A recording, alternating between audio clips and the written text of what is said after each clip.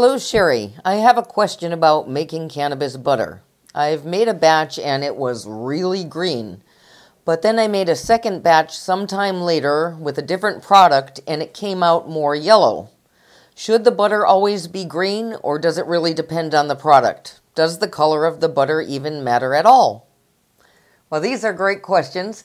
Before I get to the answer, just want to remind you all, hit that YouTube subscribe button and notification bell because I try to upload new videos every Wednesday. So, the color of your cannabis butter, as you guessed, will change depending on the strain of cannabis you are cooking with. It can range from a pale yellow or a pale green all the way up to a very dark green depending on the product. Purple strains get even darker sometimes when it comes to making butter.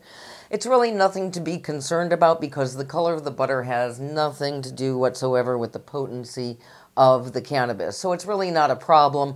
The only time it might become a problem would be aesthetically. So if you were like making a white angel food cake, for instance, if you're using a really, well, you wouldn't be using butter in angel food cake, so that's not a good example. But another type of food that would be white is, say, a vanilla cake or some mashed potatoes or something like that. If your butter is very green, it might add a slight green tint to your food.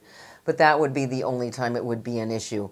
If it bothers you, you can use the technique of infusing with water in the mix, and there'll be a link below to how to do that, and that will somewhat cut down on the color and also the acrid green flavor in your infusion, but only a little bit. So you can only get rid of the color to a certain degree, but it's really nothing to worry about.